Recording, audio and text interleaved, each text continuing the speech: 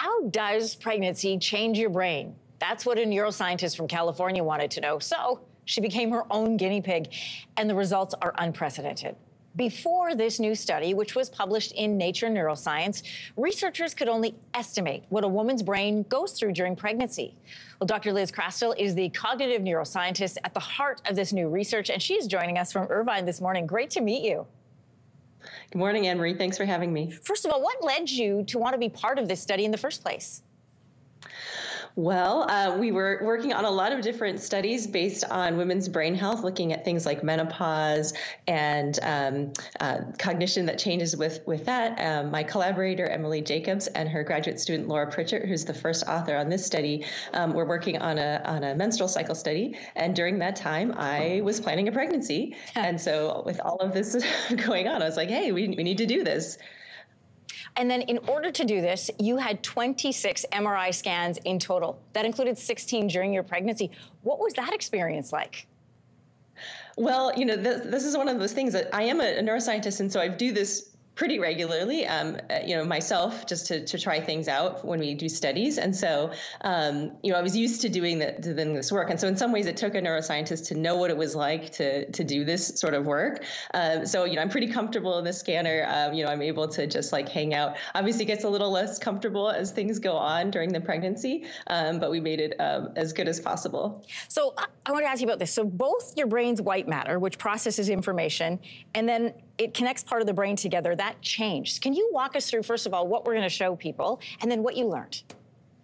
Sure. So we had sort of a couple main findings. So one thing that we found was the gray matter, which are the sort of cell bodies of your neurons and sort of the things that you think about when you think about your brain, it got reduced in volume by about 4% on average. Some were more or some were less, but overall we had a reduction of about 4%. That's what you're seeing here. On the other hand, we have the white matter, which are the connections between brain areas, and they go sort of these big long tracks that connect between areas. These are the axons of the neurons, if you're interested, and they are sort of the ways that areas are connected to each other. And it's sort of like a road, and you want it to be well paved. And what we found was the paving of the road, the quality of those connections tended to actually improve during the course of pregnancy.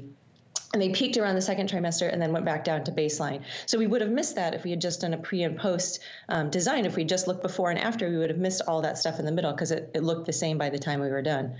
You entered this study because you were curious and had questions. So what did you learn? Yeah, so overall, we really find this really incredible change that's going on during pregnancy, and we think it's a good thing. We don't think necessarily that because there's a reduction in brain volume that it's necessarily bad or it's harmful. But in fact, your brain undergoes these kind of changes all the time when you're doing different things. So during puberty and adolescence, we also see a reduction in brain volume and other things and sort of pruning. So we think this is sort of a natural change. We don't necessarily know what it means in terms of whether it's what specifically it's going to be useful for. We do think that's a sort of a fine-tuned thing that people have been having children for millennia, but that so we don't know. We'll find out more as we continue, but we do think it's going to be adaptive in some way. What I'm curious to know then, Liz, is so all three of us who host the show, we are all moms. We are all sharing our experiences of like baby brain. So does what you learned in those images you show us, is that what baby brain looks like?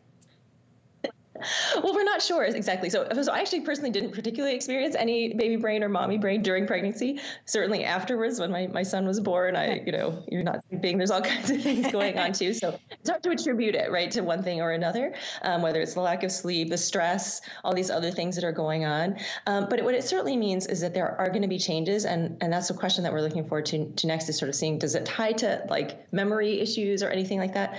And then do some people experience this more or others, right? So again, I didn't have particular experience when I was pregnant, but lots of people do. And so it's a question of is it meaningful in some way? Like if you have a worse experience or better experience with your sort of mommy brain, does that mean anything? And so, like, for example, postpartum depression is a big question that we're wondering about, or peripartum depression. So if people are more susceptible to postpartum depression because of these changes, that's something we want to look forward to next. Listen, on behalf of moms everywhere, thank you for making yourselves a guinea pig and for giving us a little bit more information. You know, women's health doesn't have a lot of research. I appreciate you putting yourself in the foreground. Absolutely. It's way understudied. We're just scratching the surface. This study opens way more questions than it answers, and we're looking forward to more work in the future. Great to meet you this morning. Thank you. Thank you. Hey, thanks for watching. If you liked this, be sure to subscribe here, or you can check out more Your Morning videos right here.